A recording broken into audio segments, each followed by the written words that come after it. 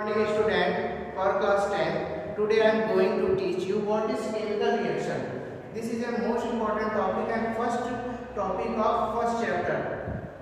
What is chemical reaction? First of all I will describe it. Here is a substance first, here is a substance second, here is a substance third.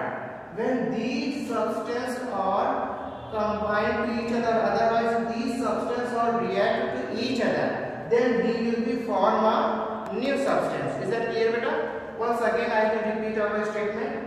When two substances or more than two substances are react to each other, then we will be form a new substance. Then this type of reaction is known as chemical reaction. Okay? Now you always listen. Whose substance which are participated on a chemical reaction, that is called reactant, and new substance which is formed on a reaction, that is called product.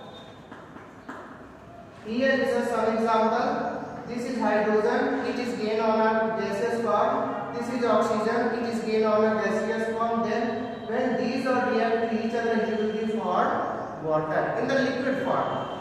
This is a carbon in solid state. This is an oxygen in the gaseous state. When these are react to each other, they will be form of carbon dioxide. Okay, student?